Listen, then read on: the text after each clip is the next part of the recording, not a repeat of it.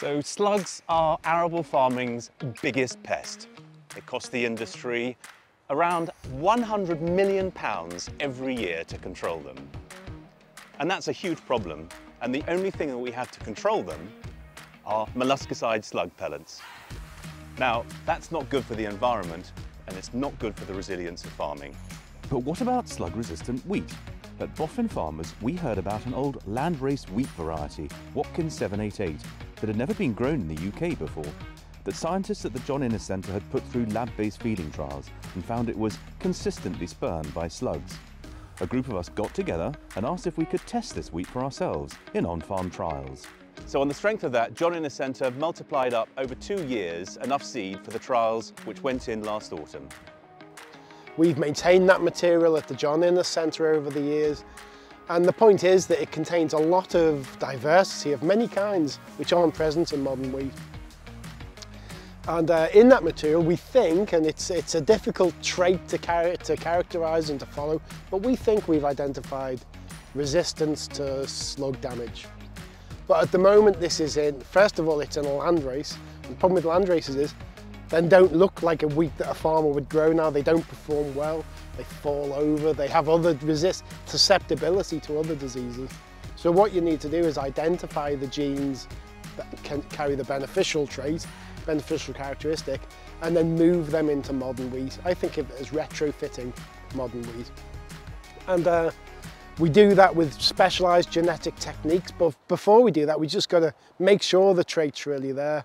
The reason we're here today is to work with farmers organised within BOFIN, say, do we really see slug resistance in this landrace which was collected in Central Asia in the early 20th century. The thing about a slug trial is there's lots of variables. You're relying on a natural pest which clusters in the field, so the types of experiments are very different. And it turned out that on-farm trials seem to be the ideal way of doing it. If it goes the way I'd expect it to go, first of all we need to get lucky and the trait is real, and if it is, then that is where plant breeders would come into the picture much more. As academics we'd be able to say, here's the gene, here's the markers for it. Breeders have one perspective on the world of wheat, farmers have another, and it's great to kind of tap into that enthusiasm and those needs and say, now we're working with the farmers together and the breeders, so it's hopefully the whole is greater than the sum of the parts in that way. So the trial design of the actual plots had to be absolutely right. They had to be the right size, we had to have the right replication to ensure we had statistically significant results. And they had to be practical so that farmers could establish the plots with their own equipment. Each of us chose the most slug-infested part of our field in the most slug-infested field of the farm to really put these wheats to the test. And then we established the plots, and then we monitored them twice weekly for about 8 weeks afterwards, making sure that we put down slug refuse traps so that we could record any slugs that we found. And we also recorded the crop condition, and we used an app on a mobile phone from Husk Data to record them. So the advice of Keith Walters was absolutely key in making sure that we came up with the right design. What BOFIN does is supercharge that, because the farmers now in the BOFIN group actually manage to take the data themselves. And so my role is largely to discuss the design of the work and to analyse the results for them. We've set up a trial which the farmers have delivered entirely for us, and we found then that unfortunately one of the problems we met with was that 2022 autumn had very, very low slug numbers.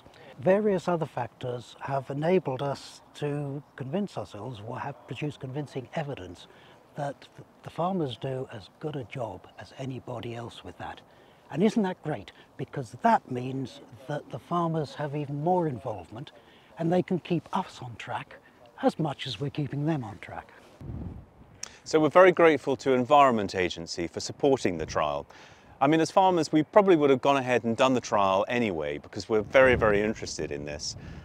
But what the funding enabled us to do was apply the proper scientific rigour to the trial that we were so keen to make sure it had. And it also allowed us to do some more feeding trials at the John Innes Centre in Secretary. We are going to run lab experiments with the slugs. So the idea is that we will be running control experiments to see what varieties of wheat are more palatable to the slugs. The numbers we are getting won't be probably enough to do the kind of screening we want to do. Just to put things in perspective, usually we need to use around 3 slugs per experiment. And given considering that we want to run to screen hundreds of lines, so that means that you need hundreds to thousands of slugs to run all the experiments we want to do. So we're asking people to get involved as slug scouts and capture slugs to send them into Victor and the team for the feeding trials. Anyone can be a slug scout, but what we need are grey field slugs.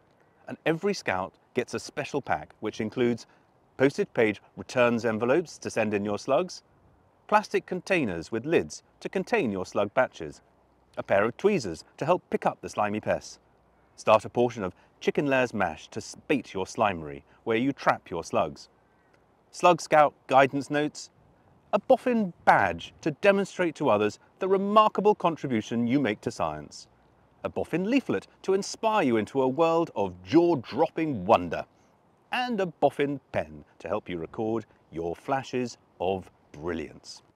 So the feeding trials are a really important element of the work that we're doing on this project. We've also got about 80 recombinant inbred lines. So these are lines that have been crossed into Paragon, which is a more modern wheat, to see which ones of those have inherited that trait. We're also testing some things that some of the people involved in the project, some of the farmers involved in the project, have asked for. So that includes actually looking at the seed versus the shoot. Is it the seed or is it the shoot that slugs are particularly fond of? So, of course, the problem with the trial is that we're no closer to finding out whether we have slug-resistant wheat. So does that mean the trial's a failure? Well, absolutely not. And there are 3 key things that were really important about this trial. Firstly, the trial would never have taken place if it hadn't been for the interest of farmers. That research would probably be languishing somewhere, and no one would have taken it up if farmers hadn't shown an interest and really wanted to put this wheat to the test. The second important aspect about this is that we did a proper scientific trial, up to the publishable standard that you would expect from a professional trials technician. And third, we have learned so much about slug feeding behaviour, and also about how beneficials behave in the field as well. And that is important. There may never be a slug-resistant wheat, but the information and the knowledge that we're gathering and that we can share with others will really help move on how we control slugs and how we can stop our dependency on this single chemical form of slug control.